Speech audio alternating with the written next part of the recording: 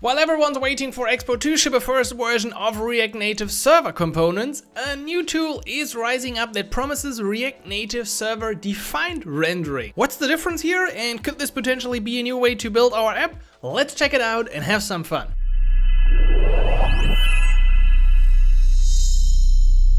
So the tool we're looking at today is called Rise. You can find it at rise.tools. It was created by Mike, who is of course the founder of CallStake, and also by Eric Vicenti, who is also the creator of React Navigation.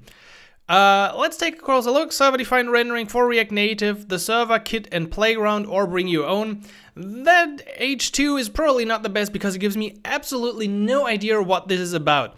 We're gonna create our app pretty soon. You can run that command, or in the future it might look different because this is a really early version of a tool. There are different tools included in Rise. Tamagui sticks out as the UI, but also packages like linking or haptics are included, and even navigation and forms, which might be one of the coolest things.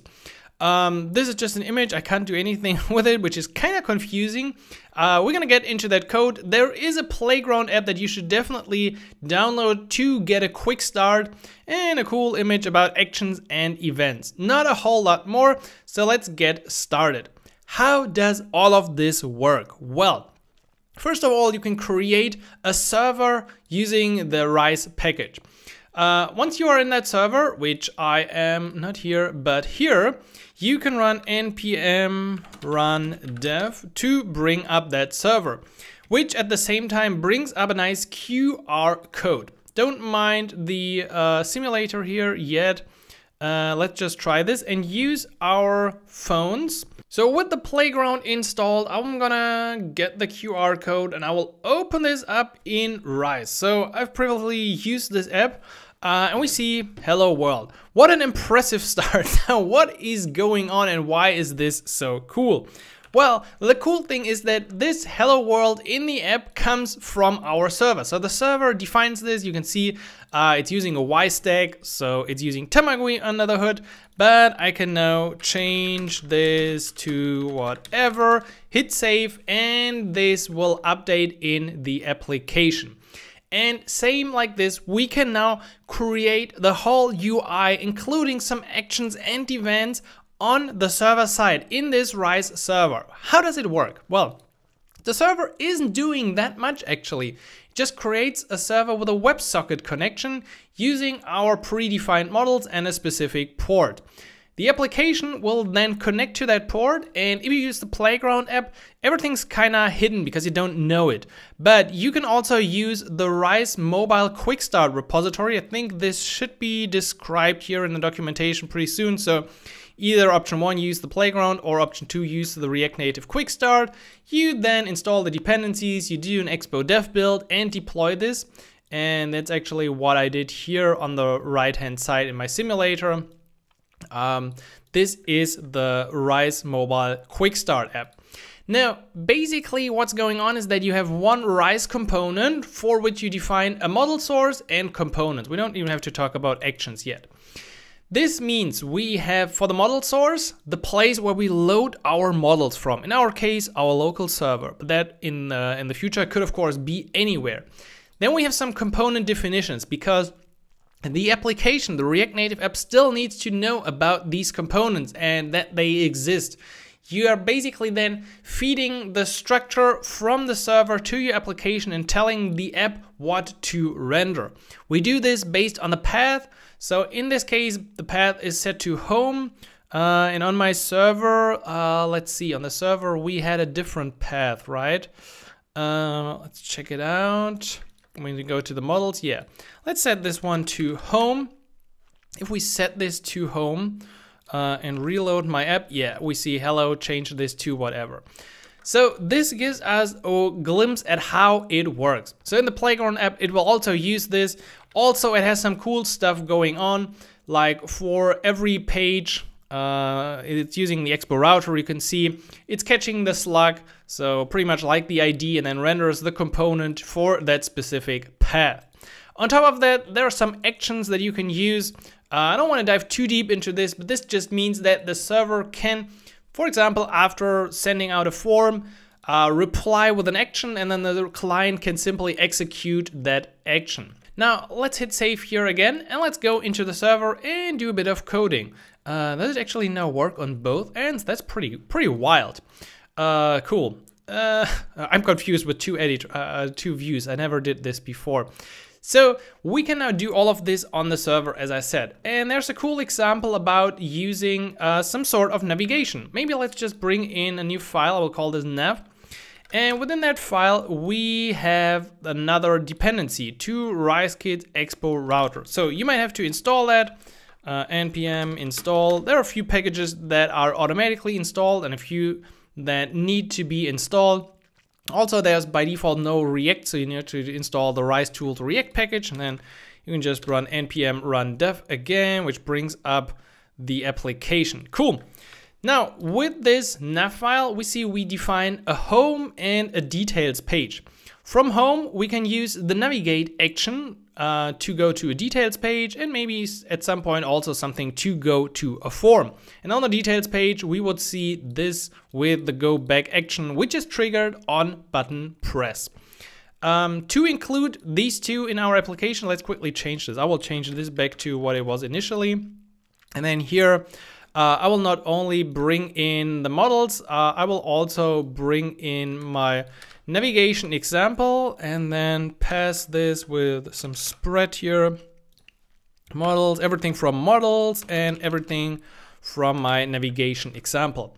So at this point, the server has defined, where is it? The navigation for home and details. So if I now set my Rise component to home, which I've already done here on the right hand side in the application that we just used, we see I got go to details, I got home from server, home from nav example. I can change this, of course, use other stuff. And with go to details, I should be able to go to the details normally. Let's quickly do a refresh of the quick start application. Sometimes it's getting a bit confused, and voila, it's of course not working because we haven't included the actions. Oh, I trolled myself so hard on this one. This could likely have taken me a very long time. So let's see. And you see, once we include the right actions, we are also able to use it. So we're now using navigation, which is defined by the server and works through actions in the React Native application. Probably even more impressive is once we talk about forms. So let me bring in this simple form that I added. Once again, we have a Y stack and we now have a Rise form, and on submit we do something. And this is interesting because this on submit will now run on the server, but we can still return a response which says, okay, please do a toast, and then go back on the client. So let's see, I want to include this as well. Therefore, I would go to my server file.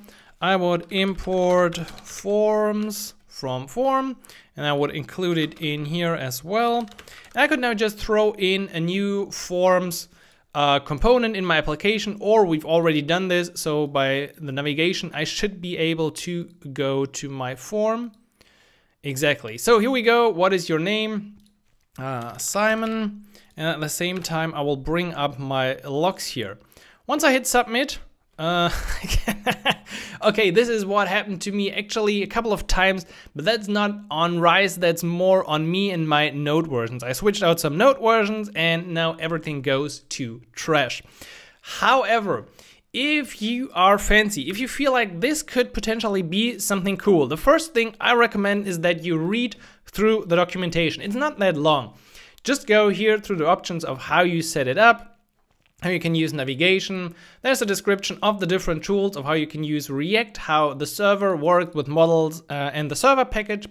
And then for Kit, there's a reference because they provide the Rise Kit library of components. But of course, in the future, you could build your own library of components and actions and whatnot, and the preferred UI framework you want to use, and the navigation and everything. Highly recommend you just quickly read through that. And also there's another section up here called guides, which I found after trying everything for a couple of hours. So go through this as well, because this also details more about actions, events, and how everything in Rise plays together. Once you've done all of that, I highly recommend you simply clone the Rise tools repository, which I did. It's a bit confusing, so I set up this workspace file to make it easier to navigate around in the project. It includes a mobile Expo application. We have the project root, which is basically everything, and it has a pretty cool server with some dummy stuff. So this is a bit more challenging to get into what's going on, but there are like 3 examples of UI controls and inventory, and it follows the same setup. It defines these models, which are then consumed by the application. For example, if you then want to see what's going on in the form, you could just go in server into this form and see what's happening here. But there's even more. There's a draggable list, there's like a bottom sheet component, there's a lot going on. So highly recommend you check out the Rise tools repository. Now, with all that being said, why should you actually use Rise? Well, first of all, be careful, it's very early days. Second, there's a document about Rise use cases. So for example, for Electron applications, A/B testing, feature flags, media streaming, notifications, or live control, because we have our WebSocket connection, Rise tools could in the future make sense. And I would love to know, what are your thoughts on Rise? Your first impression? I'm definitely always overly excited, especially if I can like do something that's like new, that I couldn't do before. I know how to create a React Native application, but doing the server part with server defined controls and component, that's actually kind of fancy and opens up a whole gate and like new ideas and possibilities to me. Let me know in the comments. Have you tried Rise? What are your thoughts? Would you use it in the future? I would love to see it. And of course, I just want to put it out there that this is different from React server components. So you've seen examples from Evan Bacon about React server components, and they basically stream the whole component from the server back to your application.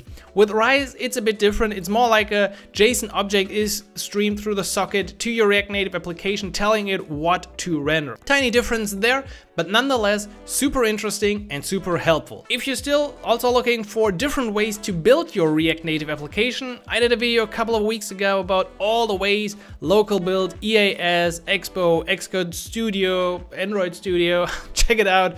It's super interesting, and after that video you shouldn't have any questions about doing a dev client anymore. Thanks to Mike and Eric again for putting out this cool tool. Early days. Talk to them in Discord if you got questions, or leave a comment. I'm pretty sure they will check it out. And of course, subscribe and like, and I will catch you in the next one. So until then, happy coding, Simon.